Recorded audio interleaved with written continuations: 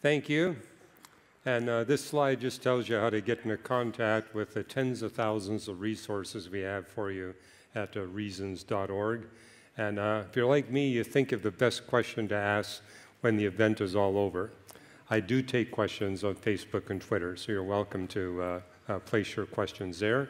We still have some books left over from this past Sunday. So if you go to the back there with this QR code, you can get as many books as are there until they run out. This is my latest book, Designed to the Core. It came out just 3 weeks ago. But I'm going to be talking about the content of this book, Navigating Genesis. And all the books that we publish at Reasons to Believe, you can get free chapters. In my case, reasons.org/Ross is your gateway to get a free chapter of this book and several other books. Now, many people lose their faith when they read the first page of the Bible. But for me, the first page was a huge factor in my coming to faith in Jesus Christ as my Master and Savior.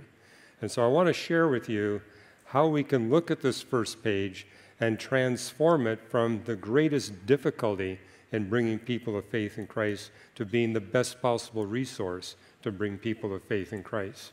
Many Christians I know avoid Genesis like the plague. I want to give you confidence that this is really the place to start. It really does belong on the first page of the Bible. And what's unique to Christianity amongst the different religions of the world is that it's a two-book religion. It has the book of Scripture and the book of nature. I mean, we see in both Psalm 19 and Romans 1 that every human being has been exposed to the truth of God's existence, His attributes, even the outline of the plan of salvation through the book of nature, which is why every human being stands before God without excuse. Not everybody has the Bible, but everybody has the book of nature. And the mission of Reasons to Believe is to use the emerging discoveries in the book of nature to bring people to the book of Scripture and into a relationship with Jesus Christ. And in particular, the people group we target are those that we refer to as STEM, people that are either employed in a STEM career, or they're supporting people that are employed in a STEM career, or they admire people in a STEM career. STEM stands for science, technology, engineering, mathematics, and medicine. And the last survey that was done of high school students throughout America, 52% were pursuing a career in STEM. So this is a mission field that's going to grow over time and is growing all over the world. Now, I want to just share with you how that works with the first page of the Bible. And what I've discovered is no matter where I speak in the world, they may not know of John 3:16, but everybody has heard of Genesis 1:1. In the beginning, God created the heavens and the earth. Now, I've debated the executive director of the Skeptic Society, Michael Shermer, 4 different times on university campuses. The topic is never Genesis, but he always looks at Genesis 1 as the Achilles heel of the Christians. So no matter what the debate topic, he zooms in right in Genesis. And he always opens his talk and says, Genesis gets it wrong from the very first sentence. It says that the earth and the universe were created at the same time, and astrophysics tells us there's a huge passage of time between the beginning of the universe and the formation of the earth. And what he's not appreciating is that biblical Hebrew has a very small vocabulary, 3,000 words if you don't count the names of people and cities. Contrast that with English, which is over 4 million words. And so if you want to know why there's so many different English translations of the Bible, it's the challenge of translating a very tiny vocabulary language into a large vocabulary language. And if you read through the Old Testament, you'll never find the word universe. Biblical Hebrew does not have a word for the universe. Now, you do have it in the Greek New Testament, but it's not in the Old Testament. But instead, they got this phrase, the heavens and the earth, shamayan ares with a definite article. Wherever you see that, and you'll see it 13 times in the Old Testament, if you look up all 13 passages, it's clear it's an idiom phrase, an idiomatic phrase, a mesmerism that's used to expand the vocabulary of biblical Hebrew. Whenever you see this, it's referring to the totality of physical reality. So it's not making a distinction between the stars and galaxies and the planets. Basically, the heavens and the earth means all matter, all energy, all space and time. And this is one of many passages that speak in the Bible that speak about how the beginning of the universe is the beginning of space and time itself. Now, I became a Christian by looking at all the different world's holy books and critiquing them and discovering that of all the world's holy books, only the Bible gets all the science, gets all the history correct. And I was reading Genesis at the same time that physicists in Britain and South Africa were developing the first of the space-time theorems. Today we have over 30 of those theorems. And it's such that now within the community of astrophysicists, there's a consensus that these theorems really do prove that there's a beginning of space and time. But notice, the Bible said it first. You won't find this in any other holy book. It's unique to the Bible that there's a space-time beginning and that God was active before the beginning of space and time. I want to share with you, though, a comment made by one of the authors of these space-time theorems, Alexander Vilenkin. He describes himself as an agnostic, but this is what he wrote in his book, Many Worlds in One. He says, quote, "With the proof now in place, cosmologists can no longer hide behind the possibility of a past eternal universe. There is no escape. They have to face the problem of a cosmic beginning. And what is that problem? Proof of a space-time beginning implies there must be a causal agent beyond space and time that brought into existence our universe of matter, energy, space, and time. In other words, a miracle-working God must exist." Now, there are many new books being published by astronomers and physicists who are declared atheists. But in the last 3 years, what you'll find in common with all their books is that we cannot escape deism. The space-time theorems prove there must be an agent beyond space and time that created everything. Now, they do struggle with a personal God, but they accept that such a causal agent exists. However, if you ask them, do you believe in God? They'll say, no, I don't believe in God, but I do believe in an agent beyond space and time that created everything. That's pretty close to a dictionary definition. Now, it's my wife that said, whenever you speak to a general audience, you should never have more than 3 points. When I first met her, I was giving talks where I had 15 points, 16 points, 22 points. She says, no, you need to reduce it to 3. Of course, what I do with my 3 is I have subtitles, okay? But these are the 3 things I'm going to review for you for the rest of this evening, which I think are the 3 most critical factors about the first page of the Bible. Number 1 is the frame of reference or the point of view for these creation days. We're going to begin there. Then we're going to talk about the meaning of the Hebrew word for day that's used in Genesis 1. But we'll spend most of our time looking at the description of the creation events, and in particular, the chronology, the history in which they're laid out, and then how we can put this to an increasingly definitive scientific test. And some of these scientific tests were done just a few years ago. Basically making the point, the more we learn about science, the stronger case we get for the inerrancy and inspiration of what we call the Bible. Okay, Genesis 1:1, the frame of reference or the point of view is the universe. In the beginning, God created the heavens and the earth.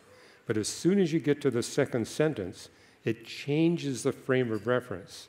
It says the Spirit of God is hovering over the surface of the waters of planet Earth. That's crucial. The point of view does not remain the universe. It gets changed from the universe to the surface of the earth. Now, I keep running into scientists who tell me Genesis 1 teaches scientific nonsense.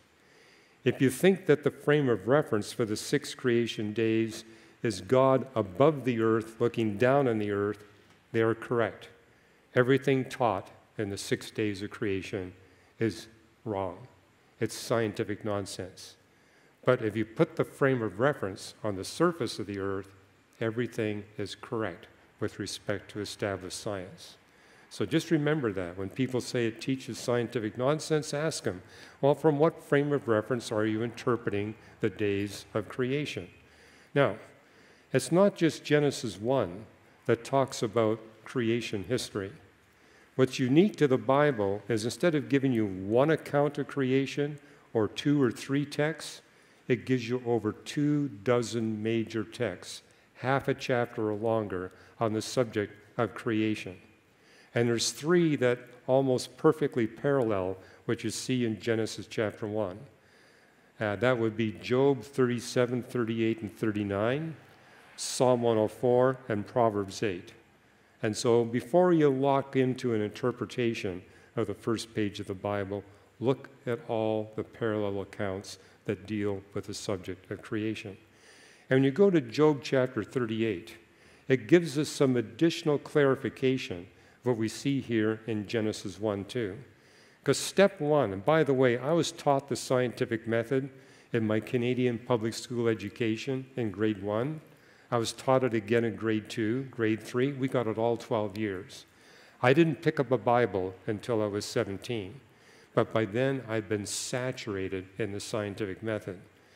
My Canadian school teacher said, whether it's history, geography, science, literature, it doesn't matter.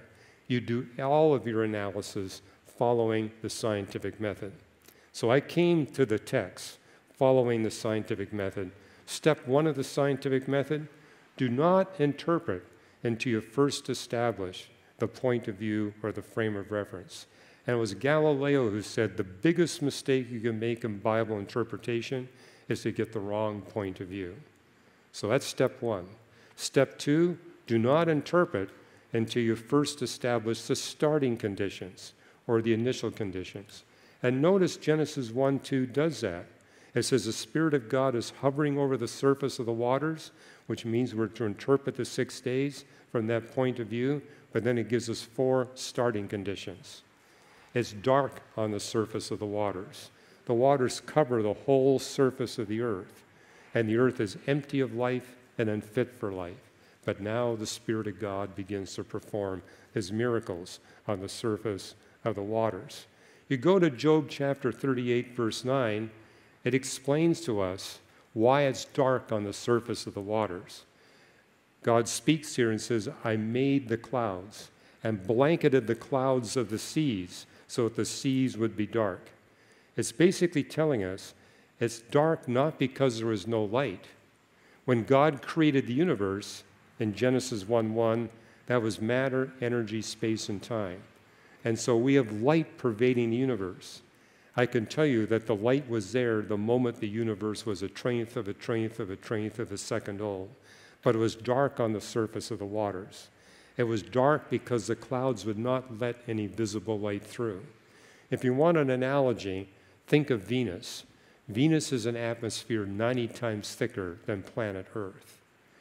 That atmosphere is so thick, the only visible light that gets through is at the extreme red end of the spectrum.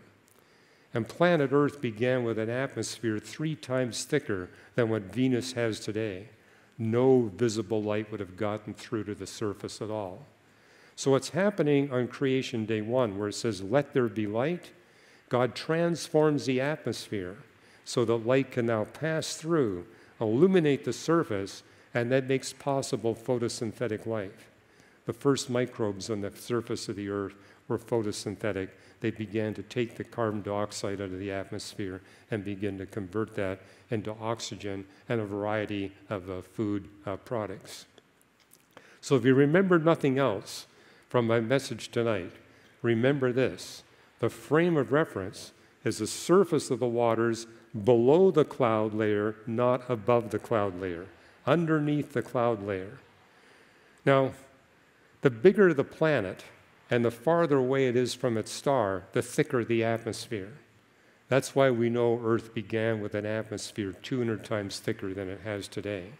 We also understand how Earth wound up with a thin atmosphere because our solar system began with 5 rocky planets. We have Mercury, Venus, Earth, Mars, and a fifth planet, Theia. What happened to Theia? It collided with the proto-Earth, made the Earth bigger, but the collision caused Earth to lose 99.9% of its water and 99.9% of its atmosphere. It also led to the formation of the moon. And that explains why we have such an unusual system here. Because what's unique about the Earth-Moon system, small planet orbited by a single gigantic moon. We see nothing like that anywhere else in the universe. So yeah, if you walk away from tonight, remember the frame of reference is the surface of the Earth. But I think some of you here are intelligent enough that you can remember two things from a talk. And that is that there are multiple definitions for the Hebrew word yom that's translated as day. Now, I didn't know Hebrew when I picked up the Bible at age 17, but I just read through it and realized the word day in the original language at a minimum must have three distinct literal definitions. Why? Because three are used in the text. So when you look at creation day 1, it's saying that it's using the word day for the daylight hours. Creation day 4 uses the same word day to describe 24 hours, and Genesis 2:4 uses that same word day to refer to the entirety of creation history. If you pick up a Hebrew English lexicon, you discover there's a fourth literal definition, part of the daylight hours. Without owning any Hebrew, you know right away it's got at least three distinct literal definitions. Something else that I realized in reading through the text is that each of the creation days is closed off with an evening-morning phrase.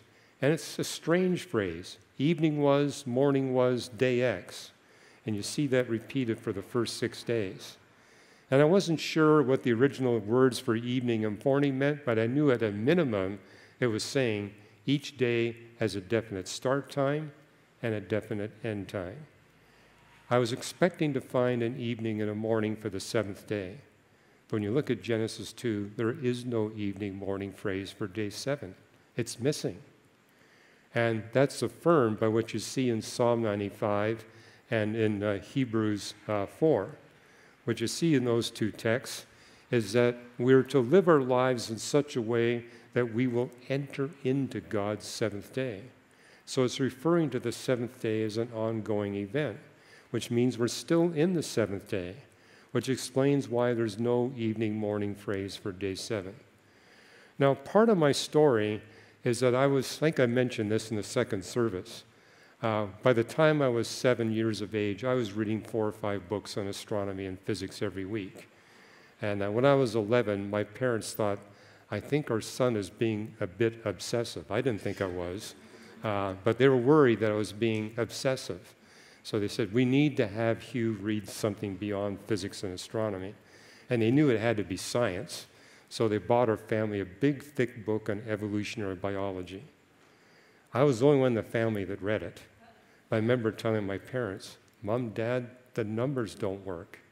We have all these phyla, classes, and orders of life showing up before humans, and nothing happens after humans. This doesn't work. And they said, well, go talk to your science teachers. I talked to my science teachers, and they said, well, go talk to those science professors you know at the university. Nobody could give me an answer for the fossil record enigma until I picked up the Bible at age 17. For 6 days God creates. On the 7th day, he stops creating. That explains the fossil record enigma. It also explains why so many astronomers believe in God and so few biologists believe in God. In astronomy, it takes time for light to reach our telescopes. So almost all the data we get through the telescopes comes from the 6 days of creation.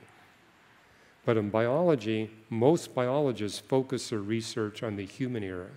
And they say, we see no evidence for the supernatural intervention of the Creator in our biology studies. Well, of course, they're looking on the wrong day. On day 7, God stops creating. You're not going to see creation miracles on the 7th day. Now, God is still active. On the 7th day, it's kind of like our Sabbath. You stop some of your activities to focus on more important activities. And so God stops his creation work, and what does he do? He begins his work of redemption. He focuses on his work of redemption. When his work of redemption is finished, as we see in Revelation 21, he will create again.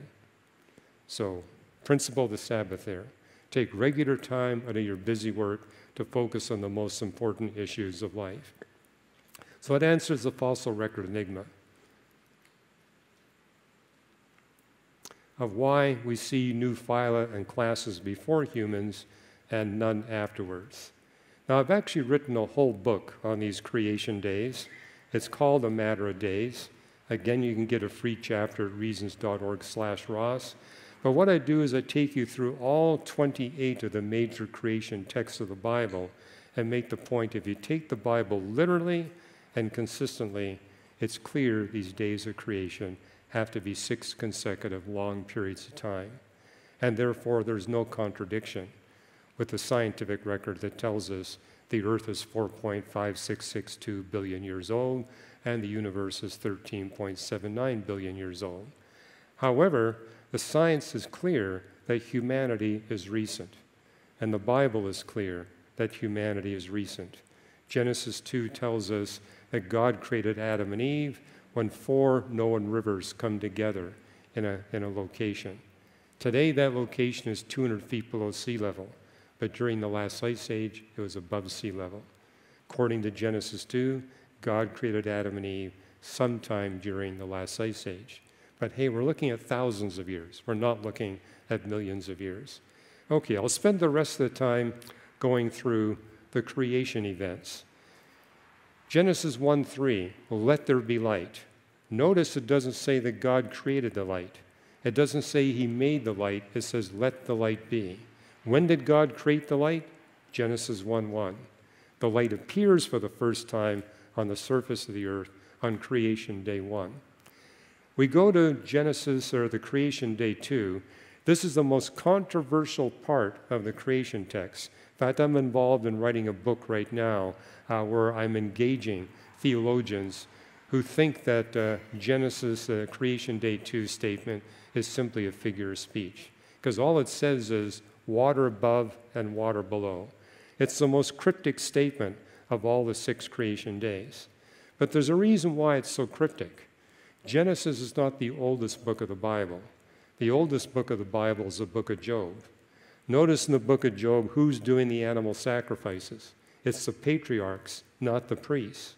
And no national states exist yet. This is before we have nations. And what you notice is in Genesis 1, 6, and 7, let there be water above and water below. But if you go to the book of Job, Job 37 and 38, it talks in detail about God performing his miracles to set up exactly the right water cycle we need for human beings and civilization to flourish. And I got 6 here, but it's actually, if you go through the book of Job, it mentions 16 different kinds of precipitation. But the 6 main ones are rain and mist and dew, and then you got frozen precipitation, snow, frost, and hail. We need all these different forms of precipitation in order to have human civilization flourish all over the earth. So that's what's happening in creation day 2. God sets up this water cycle, where water cycles from the atmosphere to the ocean and lakes and back up to the atmosphere again. Then we get to Genesis 1:9, let dry ground appear. Now, I was reading this decades ago. As I said, I was just 17 years of age, and I was going through the Bible. It took me 2 years to become a Christian. But I remember when I was 19, not yet a believer, and I had an opportunity to take the first ever course taught on plate tectonics. This is at the University of British Columbia. 2 of the 3 physicists that launched that discipline said, let's have a course. And somehow I managed to get into the course. I was the only undergraduate in the course.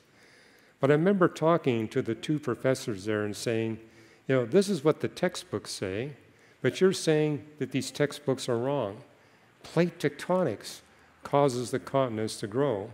And this is what I'm seeing you say in your course, that we have continents covering maybe 5 to 10% of the land mass of the earth at the beginning of the earth, and that it gradually grows up to the 29%. I said, how well established is a 5 to 10% number? And they said, well, it's not at all well established. And that straight line we're giving you, that's just a first order guess. We don't have the details yet. I said, well, is it possible that the Earth actually begins with no continents at all? And they said, well, yeah, that's possible. We think it's around 5%, but it's possible it could be 0. I said, oh, that's interesting, because I was checking that with the Bible. Flash forward to the year 2000. Now we got details which affirm that indeed the Earth begins with no land masses at all. Then you get these tiny volcanic islands. But notice in this graph here where you get the most aggressive growth of the continental land masses. It's when the Earth is a little bit less than half of its present age. Where does Genesis 1 put it? At the beginning of creation day 3, a little bit less than halfway through the descriptive account. However, there was a paper published in 2018 which made the point that the growth of the continents is strongly linked with oxygenation. And therefore, this is now the present picture of the growth of the continental land masses. Here's my point. The more we learn about the history of continental landmass growth, the tighter and tighter fit we get with what Genesis taught thousands of years ago. If you want to read about this, I have a 1,000-page article in layman's language. Just look up my weekly blog. Every week I write an article called Today's New Reason to Believe. Say, how do you have one every week? Well, literally every day, about a dozen or more scientific research papers are published that make a stronger case for the Christian faith. I just picked one and write about it. But if you go to the June 11, 2018 archived article, you can read all about this. Okay, now we move into the second half of creation day 3. Let the land produce vegetation. And it uses this word desheh. Let it produce vegetation. Basically, it's a word that would refer to any kind of photosynthetic life, whether it be microbes, whether it be trees, or anything in between. And if you read it in the original Hebrew, it says, let the land produce desheh, then it gives you 3 examples. And the examples are trees and fruit and seeds. But the Hebrew words for trees, fruit, and seeds are extremely generic. So we shouldn't be thinking of apricot trees. And it's not a complete list. It just says, here are 3 examples of the desheh. Now, again, I mentioned I've debated Michael Shermer several times on university campuses, never on the subject of Genesis, but he always brings it up. One thing he always brought up was this. He says, when we look at the fossil record, we see that the animals show up in the oceans first, and then we get fossil evidence for plants in the continents. Genesis has it the opposite way. Your book got it wrong. Now, well, how I responded in the first of those debates is to say, well, Michael, animals have bones and shells. They're going to be well preserved over long periods of time. That's not true for plants. They decay easily. It's going to be extremely difficult to come up with fossil evidence, and particularly if they're old, we're not going to come up with it. Well, in the latter debates, I was able to respond based on some scientific papers. In 2009, a paper was published where they said, we don't have fossil evidence for plants on the continents, but we have isotope evidence that establishes that vegetation was abundant on the continents for at least 200 million years before the first appearance of animals on the face of the earth. Then 2 years later, a paper was published where he said, we've actually found the fossils. They found fossil parts. The biggest part they found was 1 millimeter across. So they didn't have complete fossils. That's all you'd expect, given how easily plant tissue decays. But now they actually have the fossil parts, establishing that the vegetation was abundant for at least 600 million years before the first appearance of the animals. Now we move into creation day 4. And it says, let there be lights in the sky. And notice it says, let there be. The word create is not used here.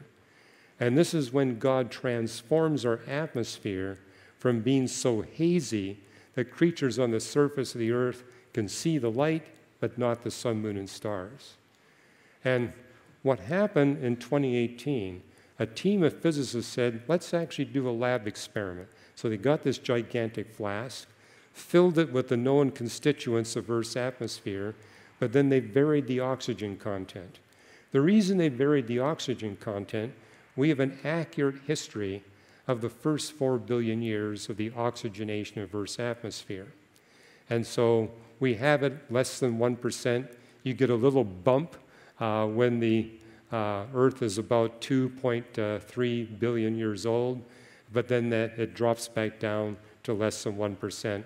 And then about 580 million years ago, it suddenly jumps up to 8%, and it jumps up very suddenly. Have you ever heard of the Great Unconformity? It's a massive geological event that caused the oxygen to spike from 0.1% up to 8%. Well, they duplicated that in the flask. And what I want to show you is what they were able to discover in this flask experiment.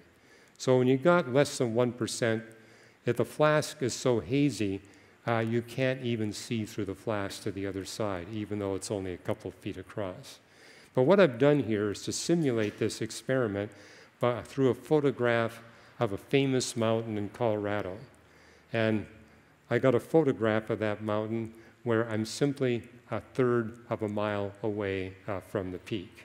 So at less than 1%, the haze is so thick you can't see it. Then you jump the oxygen up to about 2%, and now you can barely see something there in the background.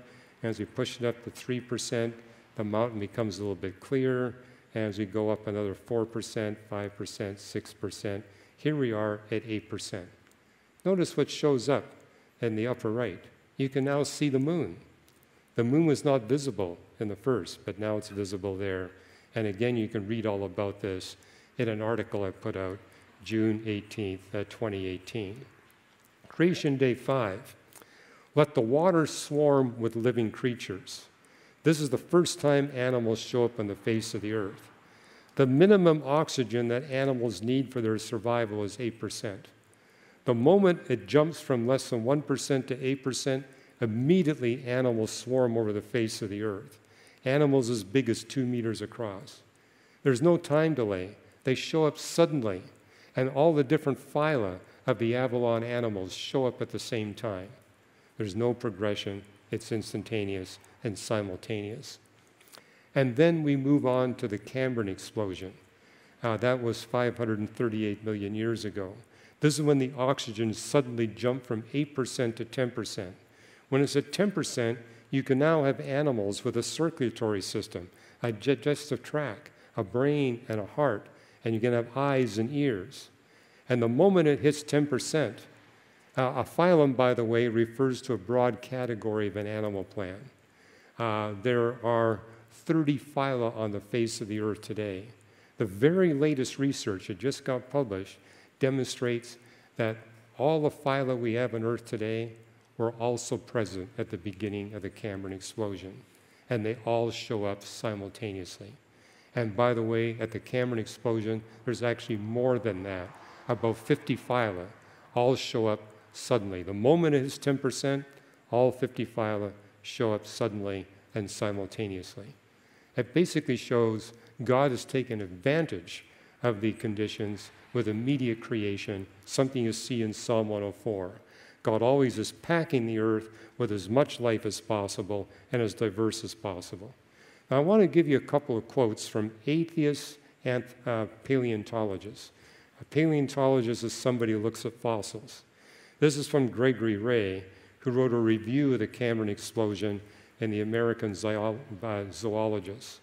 He says the Cambrian explosion of body plans, referring to the phyla, is perhaps the single most striking feature of the Metazoan fossil record. Metazoan means big animal. The rapidity with which phyla and classes appeared during the early Paleozoic, coupled with much lower rates of appearance for higher taxa since, poses an outstanding problem for macroevolution. And later, Kevin Peterson, also an atheist, wrote this, elucidating the materialistic basis, that is, the non-supernatural basis for the Cambrian explosion, has become more elusive, not less the more we know about the event itself. And I'm actually going to be giving a lecture to the Anchor House students, making the point from the very latest research papers published by paleontologists, that if it's naturalistic, we would expect the proliferation of species to eventually produce new genera. And if we wait long enough, the proliferation of genera will make new families. Then families will produce new orders. Then orders will produce new classes. And last of all, we get the phyla. But as James Valentine says, when we look at the fossil record, we see the opposite of what naturalistic models would predict. The phyla show up first, and the species show up last. It's the exact opposite of what you'd expect. And you can read a lot more about this in my book, Improbable Planet. But here's the bottom line. When we recognize that the word yom, referring to the creation days, is an epoch of time, not just 24 hours or the daylight hours, and the reference frame is Earth's surface below the clouds, not above the clouds, the scientific accuracy we get for the creation events is 10 for 10. It describes all 10 events in correct scientific terms, and it puts them all in the correct chronological order. Seeing these results proved to be the major factor in my realizing the Bible is the inspired, inerrant Word of God. It got all the science right.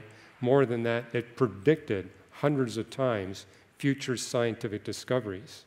The only explanation for why the Bible has such consistent and powerful predictive power is that it must be inspired by the one that actually did all the deeds.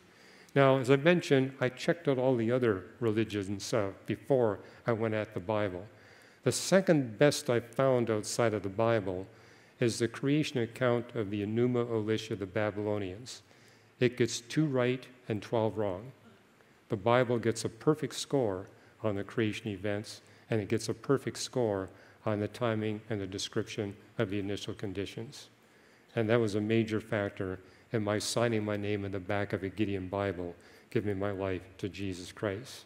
And again, you can read more at Navigating Genesis, but here's the conclusion. The more we learn about science, the more reasons we gain to believe that the Bible is the inspired, inerrant Word of God, cover to cover on all subjects, not just faith and practice, but science, history, and geography. I'll take what time remains to answer any question or attempt to answer any question you might have, and it doesn't have to be a question on the talk I gave tonight. I'll take anything. Yes? Is there any scientific proof for the flood? Any scientific proof for? Noah's flood. Oh, Noah's flood. Okay. You're going to get a whole talk at Anchor's house on Noah's flood. In fact, I think it's the first talk I'm giving tomorrow morning. It's going to be a Noah's flood. You're going to get the whole story there. However, what's caused the scientific controversy is a lot of scientists think the Bible teaches that the flood covered the entire globe, whereas what you see in 2 Peter 2:5 is it's the world of ungodly people that was flooded. Or 2 Peter 3:6 says the world that existed at that time was flooded. So the very fact that Peter twice qualified the Greek word cosmos with an adjective tells us he's not referring to the whole of the surface of the earth, rather that part of the earth where ungodly people lived. And there were no ungodly people living in Antarctica or in Greenland, so no need for God to flood Antarctica or Greenland. And there's no need for Noah to take on board penguins on board the ark. And it's a principle you see in the book of Leviticus, is that animals can be damaged by human sin, but the only animals that can be damaged by human sin are the nephesh animals, the soulish animals, birds and mammals. These are animals that God designed to relate to human beings and to serve and please us. And dogs, for example, do anything to please their owners. But if the owner is vicious, guess what? You're going to have a vicious dog, because the dog figures out, hey, this is what makes my owner happy, so that's what I'm going to do. Which is why you see in the book of Leviticus, if a cow has a habit of goring other animals and people, the owner is to be rebuked. And if the cow continues in that behavior, the cow is to be killed, and the owner is to be killed along with the cow. Basically making the point, it's the human that was responsible for that cow's malicious behavior. The cow is not a sinner. The cow is simply trying to please its owner. Same thing with a vicious dog. It's just trying to please its owner. And so the animals that were destroyed by the flood were the animals that were associated with the wicked people. There's 8 different words used in Genesis 7 and 8 for the animals. The word basar that's used basically says nephesh animal that's related to human beings. And since penguins were not related to humans at all, had no contact with humans, they wouldn't be damaged by human sin, there's no need for God to destroy them. And there's no need for Noah to take a pair of emperor penguins on board the ark. But hey, you're going to get 45 minutes on this tomorrow morning. Anyone else? Yes. Repeat that, please.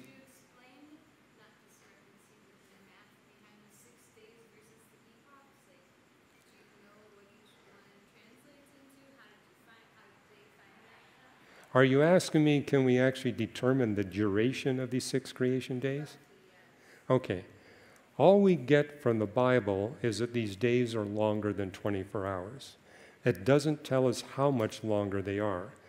It does say, for example, the Hebrew word yom cannot be used for infinite time. So these days have to be finite time. Now, where you get some support for this are the Old Testament texts where King David, for example, refers to the ancient mountains and the age-old hills. And there's a reference in Samuel to the ancientness of the Kidron River. And these, if you go to Israel, you can see the very extensive erosion generated by the flow of the Kidron River. And David was writing about these ancient hills and mountains when he was in the Judean wilderness. Those mountains are running from 1,000 to 2,000 feet high. But at the base of those mountains, you'll see a huge pile of rubble, a lot of gravel. And if you go there, I've been there, you get about a rock falling off those mountains about once every week. But you look at the pile underneath and say a lot of weeks must have gone by. These are ancient hills. So that gives you a rough idea, but only a rough idea. You say, is the science any better? Well, everybody thinks that science has actually got a really accurate time for the beginning of day 1, the end of day 1, beginning of day 2. Actually, the error bars are quite large. We do know that the days get shorter as you go from 1 to 6. The 6th day is the shortest of the 6 days. Day 1 is the longest. But yeah, we don't have precision dates.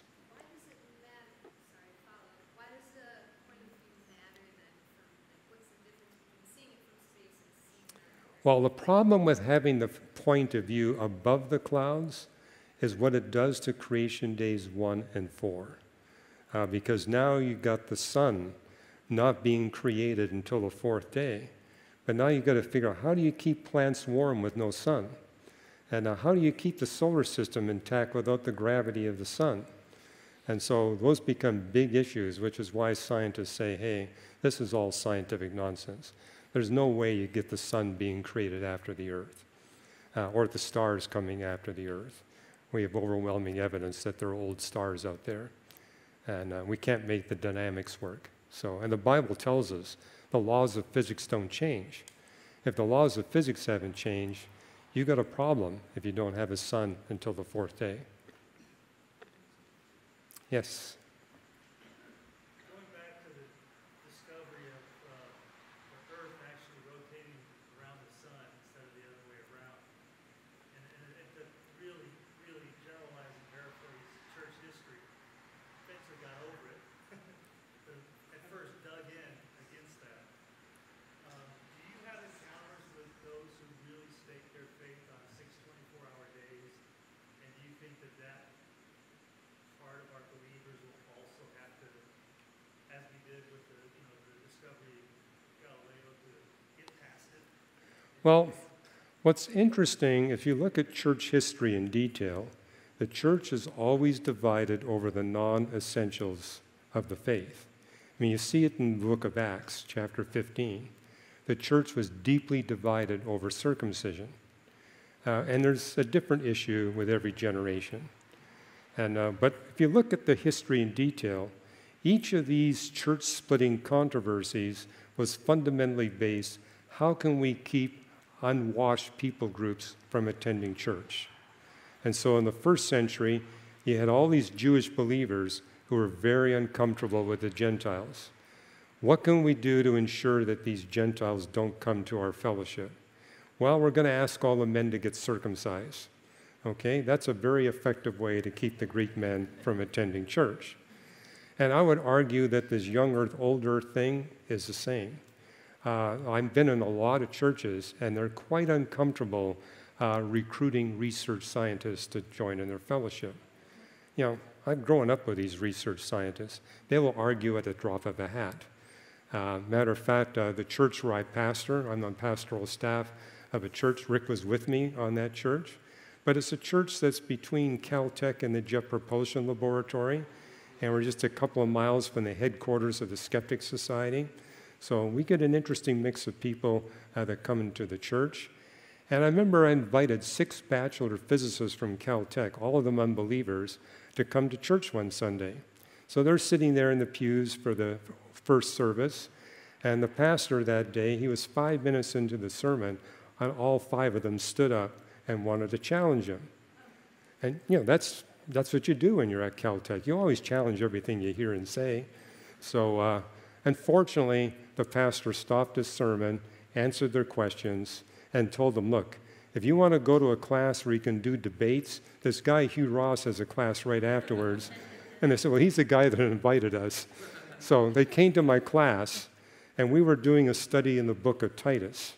And I remember one of these 6 young physicists got all excited about the passage we're in and says, we can do perturbative analysis on this text. So he ran to the blackboard and filled the blackboard with all these perturbative analysis equations.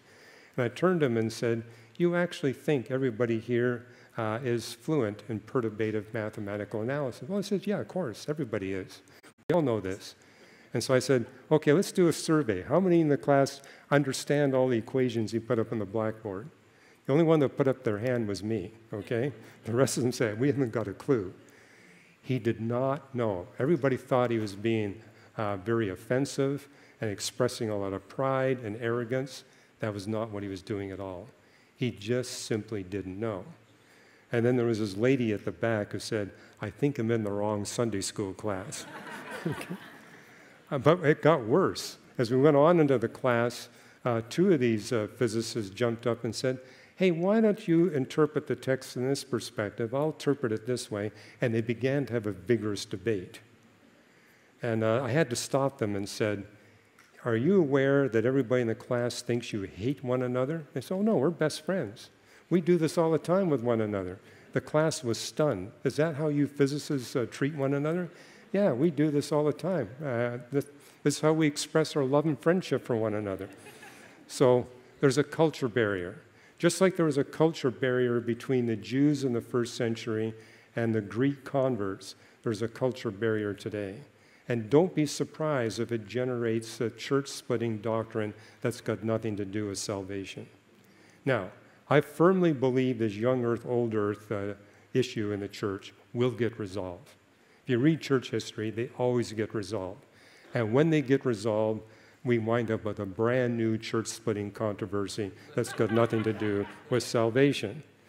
And the point here is, if it's in the creeds, by all means, uphold it, and if necessary, fight for it. But if it's not in the creeds, let it go. There's no need to be abusive towards one another or to disfellowship one another if it has got nothing to do with salvation theology. And that's one thing that you see in all the creeds. Even the Westminster Confession, the longest of the creeds, it sticks to those doctrines that are crucial to understand how we come into a relationship with Jesus Christ. And there's nothing in the Westminster Confession on the age of the earth. There's nothing in it on circumcision. It just focuses on the essentials. So don't fight over anything that's not in the creeds of the church. And by the way, it's guaranteed a new church-splitting controversy will come. And I'll just say this too. The reason why God allows this is to see if we can practice 2 Corinthians 5. God says that we who are followers of Jesus Christ are ambassadors to bring unbelievers into peace with their Creator, into a relationship with Him. But these non-Christians watch how we treat one another. They'll know you're my disciples by your love for one another. If we're vicious towards one another, they're going to say, I want nothing to do with the Christians or with the Christian faith. So how we treat with one another is important, and it's especially important how we treat one another when we have significant disagreements, which is why I was happy to participate in a Two Views book with Francis Collins and Biologos. We have radically different views on the Bible. We have radically different views in the science. But in talking to Francis, he says, I want to partner with you to put out a book where we have sharp disagreements, but we treat one another with charity and love. And you can get the book. You can see that that tone is definitely in there. And basically wanted to set an example for the church. This is how we need to treat one another when we have significant differences in our beliefs. Okay, that was a little bit long. I'll try to be briefer on the next one. Yeah. Well, it's true. We come with biases, what we've read, what we've heard our whole lives and stuff. So I agree. But I have a question. Was the Earth always not tilted at 23.5 degrees axis? Okay, well, right now, the Earth's tilt of rotation axis varies between 24.5 and 22.1. Close enough. And yeah, when it's tilting towards 22.1, the planet gets colder. When it goes to 24.5, it gets warmer. So what's happening right now? It's getting colder. It's pushing it towards getting colder. Has it always been just that 2-degree difference? No. If you go back early into the history of the Earth-Moon system, the Moon was much closer to the Earth than it is today, and therefore the tilt variation was greater. But you want it to be at about the 2.5 degree or less level if you want global human civilization. If it's going back and forth by 5 degrees, that eliminates the possibility of global civilization. And incidentally, it takes the Moon's gravity exerted on the Earth to stabilize it to that little variation. Mars has 2 small moons, but those small moons are not able to stabilize the tilt of the rotation axis. On Mars, its rotation axis flips back and forth by 60 degrees, which explains why its polar cap is small. Now, it does have a polar ice cap. Why? Because it gets bombarded by comets. Comets are 85% frozen water, and when they land on the poles of Mars, they stay frozen. But when the rotation axis tilts over, that polar cap now gets exposed to an equatorial range, and it evaporates to outer space, but a new pole will form with the additional comets. So that explains why Mars, in spite of getting such a heavy load of cometary delivery, has very tiny polar caps. Yes? So just 2 things. First off, I've watched quite a few of your YouTube videos, and as you were just stating, the poise that you carry yourself compared to what some of the people, like, not to generalize, but a lot of the atheists, you're so much kinder than they are in your demeanor and everything, and I just want to applaud that. 2, can you go into the Nephilim a little bit? The Nephilim? Yeah, in Genesis 6. Okay. I do cover that in a chapter and appendix of Navigating Genesis. The question is, what do I think about the Nephilim or the Nephilim? And you see it in Genesis chapter 6, where it says, the sons of God came and had sexual intercourse with the daughters of men and gave rise to the Nephilim. And they were on the earth before the flood, but it says after the flood, the sons of God came back. And so we have a new generation of Nephilim. And some equivalent phrases you'll see in the Old Testament. Rephaim, they're the Nephilim. The giants of old, they're the Nephilim. So Goliath was part of the Nephilim. Og, the king of Bashan, was part of the Nephilim. The smallest Nephilim we see in Scripture is Goliath. He has a minimum height of 9 feet 9 inches. And it says he carried a minimum of 250 pounds of weapons and armor into battle against David. And so you'll see a section in Navigating Genesis where I say there must be something supernatural about these Nephilim because you're violating the physics of basketball. Okay, basketball is a sport where the probability of you sinking a basket goes up with a square of your height. which means a 7-footer is going to get twice as many baskets as a 5-footer. So it explains why you have so many tall individuals in male and female basketball. You always recruit the tallest ones, with exceptions. Because for men, once you get past 6 feet 6 inches, your increasing height means you have a loss of mobility. And it makes good sense. You're dealing with the law of gravity. The taller you are, the more damage you're going to do to your body when you trip and fall. And so these really tall NBA players, they're injured a lot. And moreover, they're not as mobile as the players that have less height. And so you're probably aware of the Los Angeles Lakers and the conflict between Kobe Bryant and between Shaquille O'Neal. You know what was generating the conflict? Kobe Bryant be whizzing down to the court, and he had to wait for Shaquille O'Neal to lumber down the court so he could pass the ball to him. So he says, hey, forget this. I'm just going to get the basket myself. And Shaquille got upset saying, look, with my height, I got a higher probability of getting to the basket. And he would say, yeah, but you didn't get down here fast enough. So that's the problem there. But what you see is once you get above 8 feet, the loss of mobility becomes almost total. Now, I knew a Hollywood actor who was 7'9". Any of you have ever watched 007? It showed this guy Jaws. Well, he was that actor, and he's a Christian. But he was mobile for that James Bond movie, but shortly thereafter, he was in a wheelchair. And he's in a wheelchair to this day, significant loss of mobility, and he knows he's not going to live a long life because of his great height. But bottom line is, once you hit, say, about 8'10", the loss of mobility becomes total. And yet, here we have Goliath, at least 9'9", and he's able to take 250 pounds into battle, and it tells us he was a great warrior. And then you got Og, the king of Bashan. His bed was at least 13 feet long, made out of iron. So he was probably quite a bit bigger than Goliath. So the sons of God, what I do in the book is I say, let's look up this phrase, sons of God, everywhere in the entire Bible. The only place you see it used for humans is once you get past the day of Pentecost. So before the day of Pentecost, Jesus referred to his followers as sons of men. After the day of Pentecost, he never referred to them as sons of men. He only referred to them as sons of God. Likewise, before the day of Pentecost, the title of Jesus was Son of Man. After the day of Pentecost, he never took that title. He was Son of God. So this is why most Bible scholars believe the sons of God in Genesis chapter 6 are fallen angels. And also you see in Jude 6, it talks about a subcategory of fallen angels who left their estate. That's what it says in the English.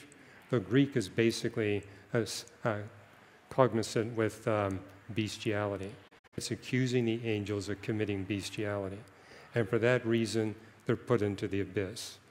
And the abyss apparently is a horrible place. The demons hate it, and it comes up in the Gospels. When Jesus casts out demons, the demons say, don't send us to the abyss. And Jesus says, I won't. You haven't committed the offense that deserves you going straight to the abyss. But evidently, some angels did. But yeah, what I do in navigating Genesis, I give you the 3 predominant theories and the strengths and weaknesses theologically of the different theories. You can get them as e-books. Yeah, all of our books are available as e-books. A few of them are even available as audiobooks. Yeah, you're next. You mentioned on Sunday about the sweet spot that we're in right now for Yes. humanity, and then you alluded to it tonight as well. Can you talk more about the time period that we're in for humanity? Okay. It's either tomorrow or Thursday. I'm going to be giving a talk on weathering climate change. And this is where I'm going to talk in detail about that window. And if we're talking global high-tech civilization, the window is actually shorter than 2,000 years. There's a limit to how long we can sustain that. And what I'm going to be sharing is global civilization is only possible if you live during an ice age cycle. But if you're in an ice age cycle, that means you have an interglacial followed by glacial. we're heading towards a glacial. And if we respond appropriately to global warming, we'll be able to put off the onset of the next ice age by maybe as much as 1,500 years. And if your theology is premillennial, you're going to need an extra 1,000 years, okay? So if you're not premillennial, yeah, then you can have a shorter time frame. So, and what I'm going to show you is how we can put off the onset of the next ice age while we boost the world economy and make the world a better place for the ecosystems and a better place for the poor. What I think is driving the climate change debate are people claiming we have to make a choice. In order to do what's right for the rest of life on planet Earth, we humans have to sacrifice our economy. The biblical principle is God put us humans in charge of the resources of the earth. We're to manage it for our benefit and the benefit of all their life, implying we will not have to choose. There will be win-win solutions. So I'm going to share with you what I think are some very attractive win-win solutions that we can implement right away. We don't need the governor of Hawaii to set laws for us. I hear you got some rather draconian things going on here in the state, even more so than what we have in our state of California. None of this is necessary. We just need to give people the appropriate economic incentives. We don't have to pass laws. We don't need penalties. We don't need taxes. Yes? This world is falling. Yes. Does it extend to the entire universe? And if it's just the earth, how far out? Well, God began his works of redemption before he created anything, which means he knew sin and evil would come. But he purposely created the universe with certain laws of physics and created the universe with a certain number of stars and galaxies so that when sin and evil enter in, he can efficiently and rapidly eradicate all evil and suffering. And I described this in a book called Why the Universe is the Way It Is, why we have the laws of physics we do, why the universe is the age that it is, why it has the history it does, why it has 2 trillion galaxies. You need all those 2 trillion to get one planet Earth on which humans can exist. But everything is designed with redemption in mind. And as I mentioned earlier, unique to Christianity, it's a 2-creation model. God creates the universe as a tool to eradicate evil and suffering while he enhances the free will capability of his followers to receive and express love. And once that's been achieved, God will speak the universe out of existence, just like he spoke it into existence. He'll speak it out of existence and replace it with a new creation. In the new creation, there's no sin, there's no evil, but we have an even stronger free will, which enables us to express and receive love to a degree that's exponentially greater than anything that's possible in this creation. So yeah, a better life is coming. Yes. Thank you so much for sharing with us tonight. So I go to Kaloa Church, and I'm currently teaching Creation to Babel, Ham's book. And I wanted to get your thoughts about, I saw the debate that you two had. And Who are you referring to? Ken Ham. Oh, Ken Ham. Yes, I've had many debates with Ken Ham. Yes. So one of the challenges that seems to come up through your debates is we weren't there, and we don't. And sometimes when we hear scientists speak, it's said with such authority, and yet we don't get a chance to go back. And one of the things that Ham really brought to my mind was, what is real proof? Is it scientific proof? Why is it scientific? Is it? We can't count the rings in the trees. We don't know. And so, and it's not, if it's not observable or repeatable, then it's not scientific. So, with some of those thoughts, ultimately, are we taking, do you have the thought that man's science is still greater than the Word of God? Because there is a clash. Yeah, that's what Ken Ham keeps saying, is that what we do at Reasons to Believe is we put human science above the Word of God.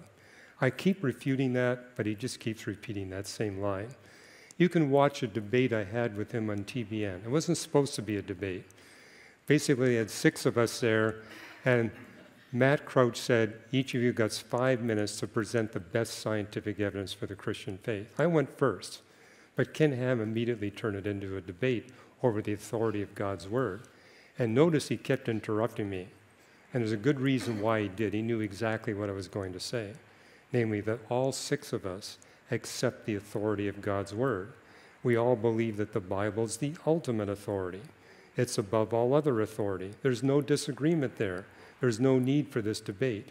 But he tried to imply that Sean McDowell and I, for example, believe that man's science is superior to God's Word.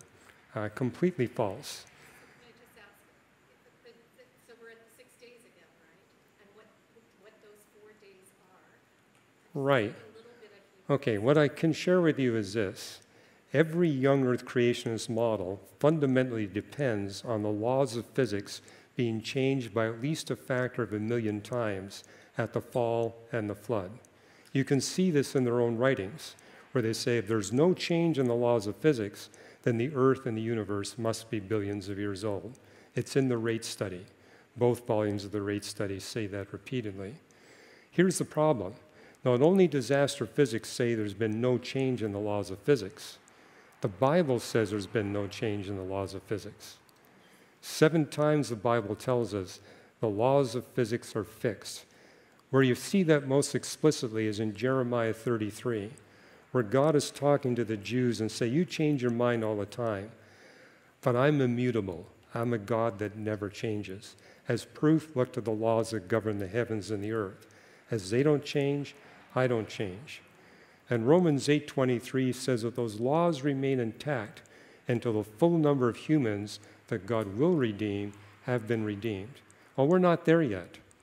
And so no change in the laws of physics, but if there's no change in the laws of physics, it's impossible to interpret the science from a young earth perspective. I also argue it's impossible to read the Bible literally and consistently from a young earth perspective.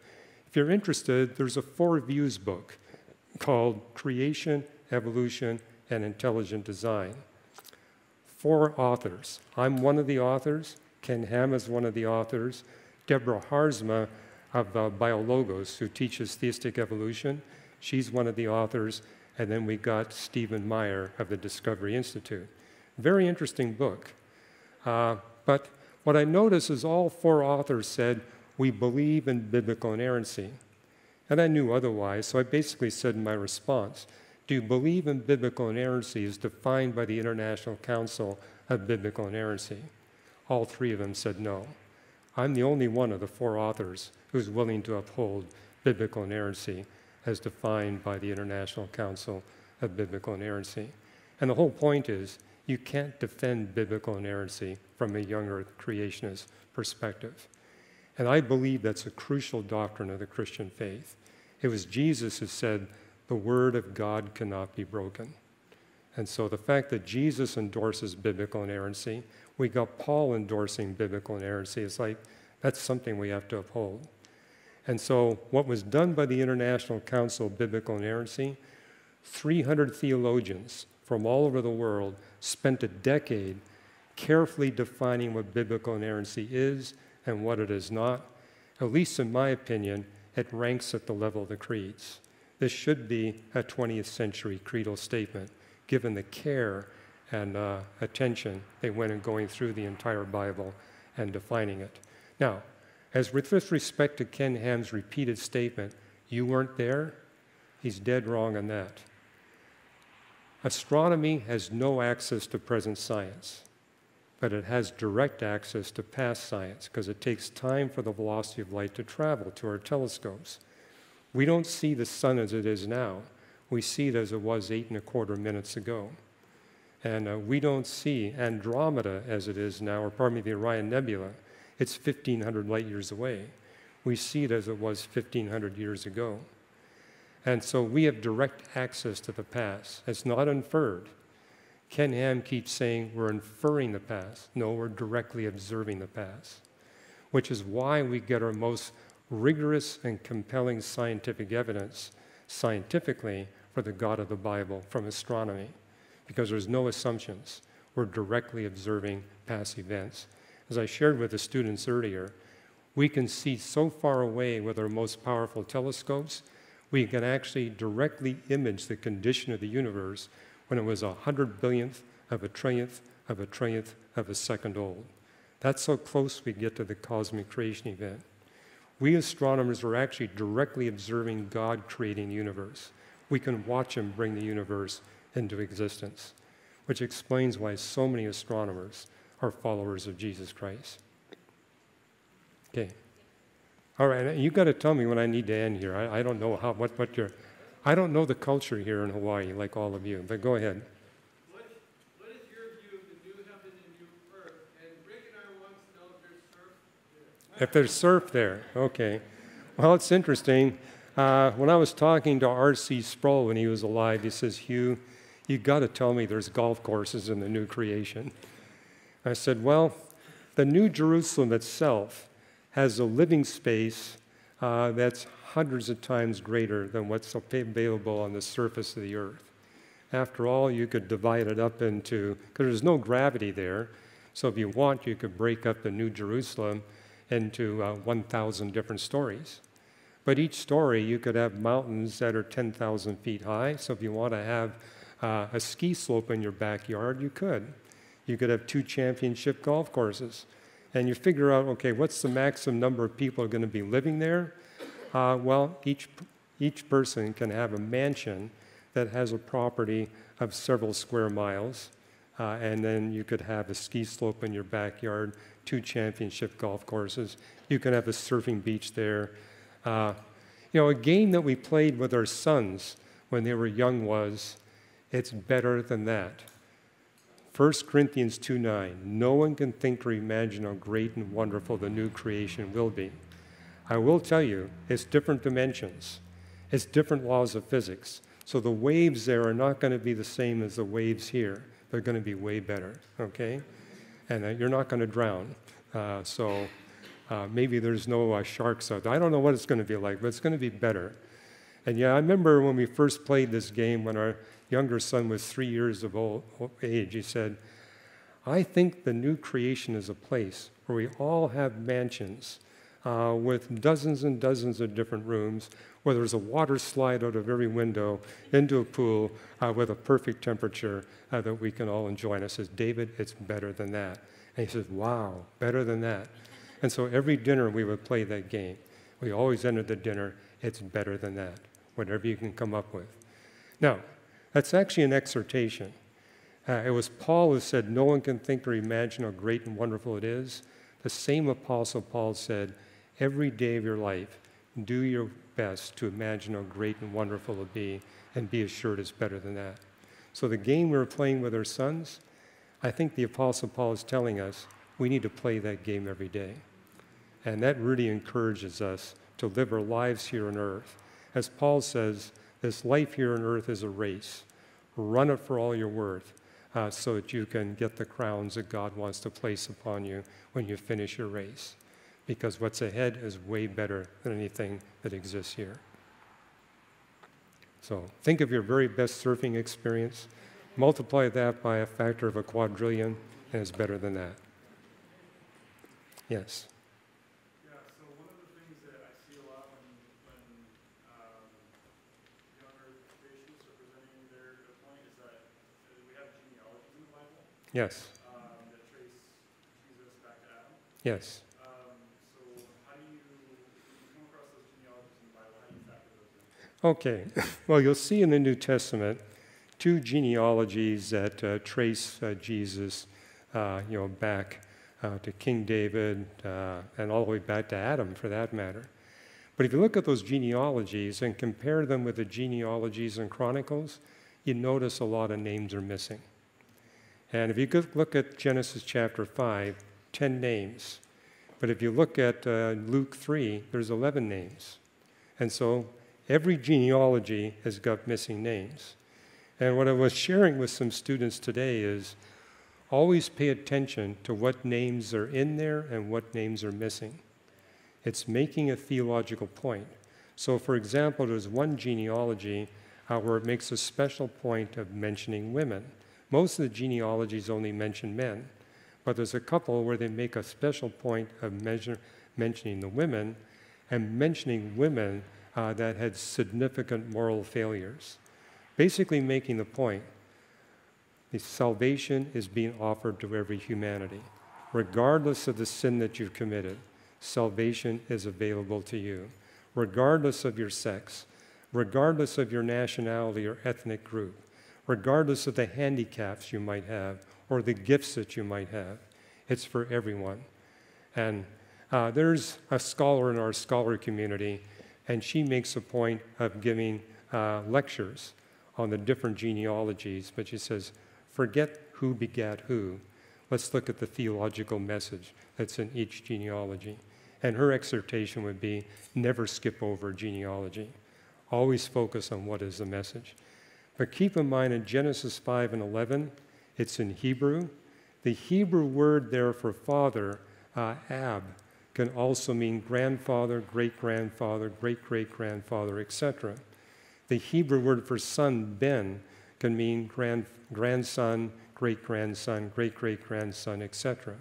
And what's interesting when you get to the book of Daniel, Belteshazzar refers to Nebuchadnezzar as his father. There's 4 generations between them, and they're not blood related. So it doesn't even imply a blood relationship when you see those words. And again, you can pick this up if you look at the translation of Genesis 5 and the 40 different English translations that are considered faithful. You get an idea of the flexibility of the Hebrew words in the original. And if you ever have any doubts about this, go get a good Hebrew English lexicon, and they'll tell you in quite a bit of detail what the actual original Hebrew nouns and verbs really mean. Yes? I feel like one of the problems you can sometimes run into with when you are going back to Hebrew and stuff is how important the context becomes. Yes. Because obviously, like you said, Hebrew is one of those languages where we might have one word for it in our culture today, but back then they might have had 6 words for individual accounts of different things. So that being said, I feel like sometimes specifically through the Genesis account of creation, that some of the translations are very important when it comes to the context of what is being spoken. Right. And then references later in Scripture. Like, for example, there's a good one in, I believe it's Exodus 20, where it talks about where Moses is kind of setting the stage for the 6 days of labor, and one day is the Sabbath, and kind of really what we still follow today. And that being said, that's something that I feel like is coming straight out of Genesis that he's referring to, something that it gets into where you get into the morning and evening, where there's just several different places where it kind of gives a bit of, I believe, a time frame into what it is. And like you said, the word day in Hebrew is definitely one of those words that can be used in a lot of different ways. Right. I mean, Moses even uses it as like the day of Moses, or the day of Abraham, I think is the better example there. But that being said, I believe that's really where the context becomes very important. It is, and Exodus 20 is the go-to text of young earth creationists. People like Ken Ham, for example, say that's an irrefutable declaration that God is communicating to Moses that the days of creation are only 24 hours each. Okay, I've written about this in my book, A Matter of Days, and I'm not the only one. Lots of Hebrew scholars have written on this. And what I see consistently coming from Ken Ham's writings is he'll quote one particular text but ignore all the parallel texts. So, for example, in the Levitical law, that statement about the Sabbath, work 6 days, rest in the Sabbath, shows up 5 times in Deuteronomy, Leviticus, Numbers, and Exodus. So Exodus 20 isn't the only one. You need to look at the other 4. Only 2 of them do they make a link between the creation days in Genesis and our Sabbath. The other 3 do not. Moreover, the preposition that you see in almost every English translation, the preposition is missing in the original Hebrew. So where it says, for in 6 days, the word in is not in the original. That makes a difference how you read the text. And so several Bible scholars have said, well, notice, if you look at the entire Torah, there's more than one Sabbath period. So for example, when you go to Leviticus 23, it talks about the Sabbath for the agricultural land, how it's to be worked for 6 years and given a Sabbath rest of 1 year. So it's making the point, when you actually look at all these in context, you see there are different Sabbath periods. People like Ken Ham claim whenever it talks about Sabbath, it's always 24 hours. Well, Leviticus 23 would counter that. And here's what's really going on. If we're talking about human beings, what makes us most efficient in our work is if we take a 24-hour period out of our 7-day work week to rest. There have been experiments done in Russia and France. In France, they had a 10-day work week. They worked 9 days, they rested on the 10th day. Soviet Russia had 4 days and a 5th day of rest. In both cases, they went back to the 7-day work week. Why? Because they discovered productivity went down. It didn't work in Soviet Russia with a 5-day work week. It didn't work in France in the Revolution with a 10-day work week. We really are biologically designed to have a 24-hour rest period. The agricultural land is a different biological entity. And you say, well, why do we need to give the agricultural land a year of rest? Well, it's because of nematodes. Nematodes will eat all your harvest. But if you give the land a year of rest where you don't plant anything, it starves the nematodes. Now, we get past that today with insecticides. But in the context of Leviticus, that's pre-insecticides. You better give them, and that's why the Jews had greater agricultural productivity, because they obeyed that Sabbath command. God is spirit. He has no biological limitations, and therefore there's nothing that forbids him from taking a longer or shorter rest period. And the very fact is, the 7th day is God's rest period. And you got both Psalm 95 and Hebrews 4 telling us we're still in that 7th day, which is why people like Gleason Archer said, you know, this is similar to what we see throughout the entire Torah. There's all these holidays, holy days, that the Jews were commanded to celebrate. And in each case, it's an analogy. So, for example, you got the Feast of Tabernacles, an 8-day period where they would rest. And that was an analogy for the 38 years they wandered in the wilderness. So he said the 8 days is not equivalent to 38 years, but it makes a theological point. Sure. Therefore, Gleason Archer said, Exodus 20, likewise, is an analogy. And the analogy is the principle is 7. You work 6, you rest 1. With the agricultural land, it was 6 and 1. With God, it's 6 and 1. The periods do not all have to be identical.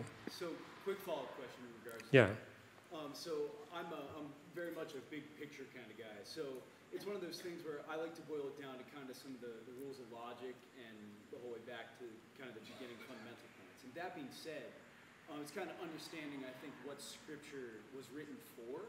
I believe Scripture was written for believers. Scripture was written for us to have a complete manual for us to how we should live our lives and all the information we need to be able to dispute things that are potentially wrong. That being said, obviously with a time period like that, I totally agree that agriculture-wise, it might benefit from a much longer period or something like that. But I think in reference to Exodus and the Genesis creation account, God isn't writing that to agriculture. He's writing that to believers. He's writing that for believers to see. And obviously, well, not just believers, but unbelievers also benefit from obeying the Sabbath. So it's written for all humanity.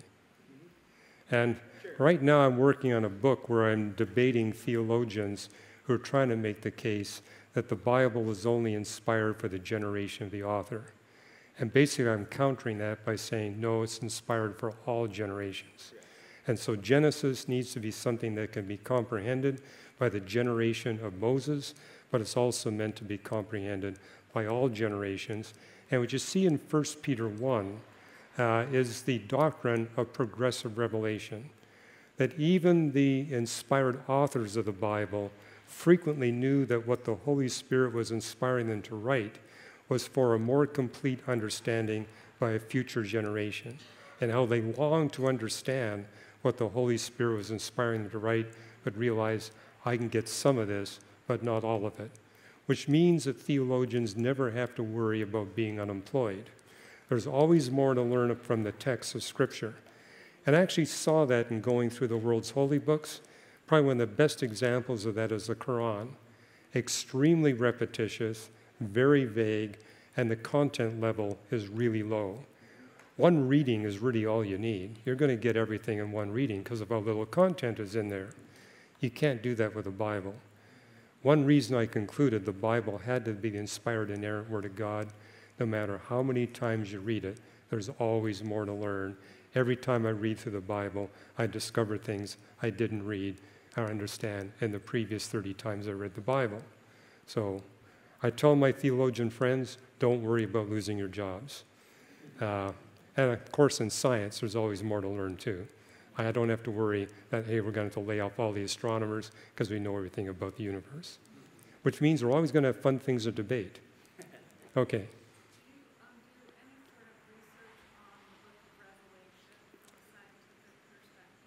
Yes, one of the first things I did when I joined the pastoral staff of the church where I presently serve, they asked me to teach on the book of Revelation. I said, well, to do it justice, we need to appreciate that the book of Revelation is a capstone for all the Old Testament prophetic books, which adds up to about 1/3 of the entire Bible. So I said, I'm not going to be able to get through this in 1 month. They said, well, take as much time as you need. So we went through all the Old Testament prophetic books, as well as the book of Revelation, as well as several New Testament books that also deal with eschatology. Say, how long did it take you to get through all that?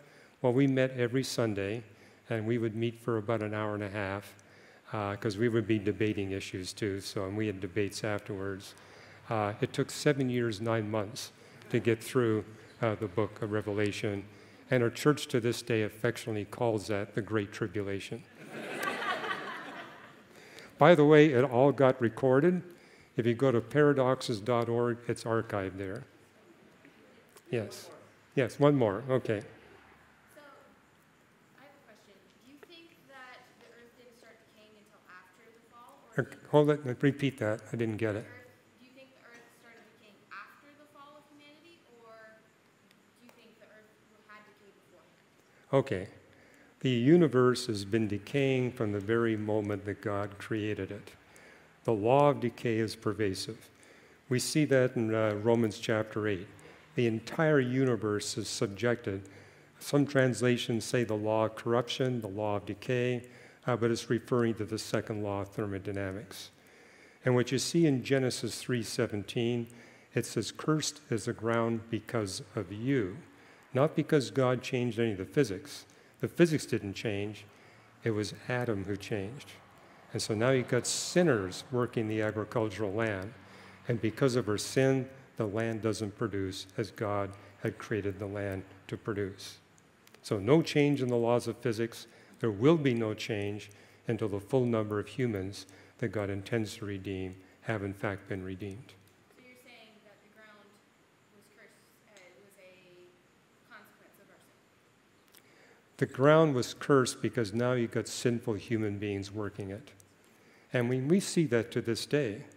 I mean, all over the world, we're irrigating agricultural lands and not taking into account that we're making the soil saltier and saltier as we do that. And so there is a way to irrigate so you don't make the land saltier. But the vast majority of agricultural lands in the world, the soils are getting progressively saltier, which means they're getting progressively less productive. So the sin factor is still a problem. Okay, that was the last question. Thank you. I'll be here tomorrow night and the next night too. We'll talk. Yeah, right.